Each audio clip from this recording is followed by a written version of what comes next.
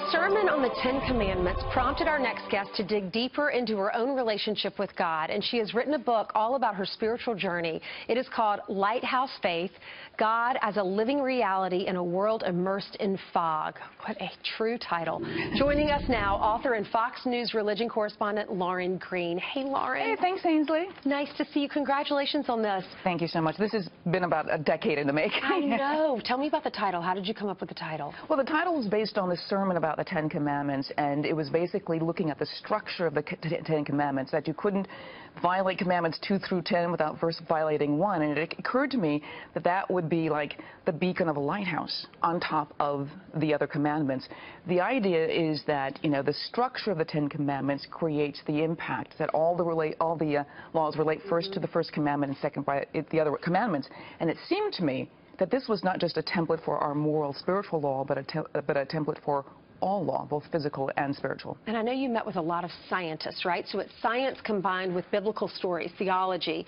So that does it help people who might have doubts about their faith or very smart and maybe have questions for their pastors and their pastors aren't able to answer? Well, exactly. One of the things that draws young people away from the church is because they can't answer questions about science.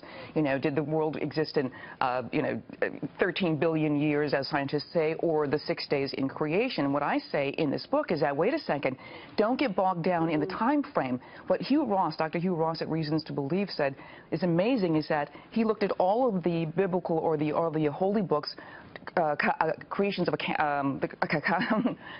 accounts, and said the Bible was the only one that got the sequence right in terms of how science understands it. And that is incredibly powerful because we get bogged down in little details that don't make a difference. Right. He's saying the sequence is right. And now let's look at what the Bible has to say about it. We don't have to have all the answers. We just have to have the faith. Exactly. Now, you went through a lot in your life. You lost your brother to cancer, and you talk about that in the book. Tell us that story. Well, one of the things that really had a great impact on me is that, you know, my brother Kenny was an artist, and he just loved painting. He had to paint like he had to breathe.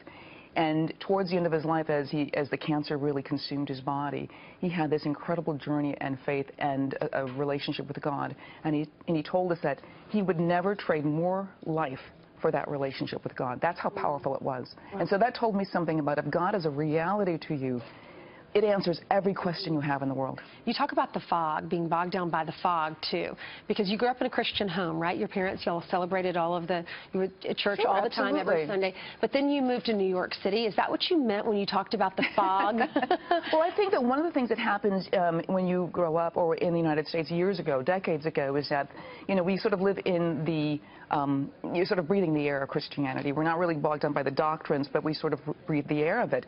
And so when we're confronted with conflict about, you know, what our doctrines actually say, then we have these, you know, these foggy areas. And so what I was trying to do was get through that and decide that if there was an objective truth to which, you know, the Bible talks about, then it's true whether I believe it or not.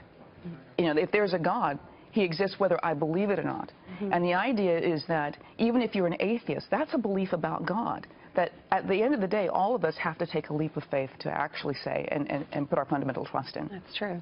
Where can we buy your book?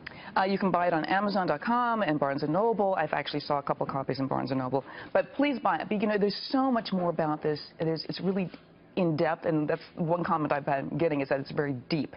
And it takes a little, you know, effort to get through, but it really, really is quite interesting to bring science and faith back together. Wonderful. Lauren Green, thank you so much. Sure. Congratulations. Sure.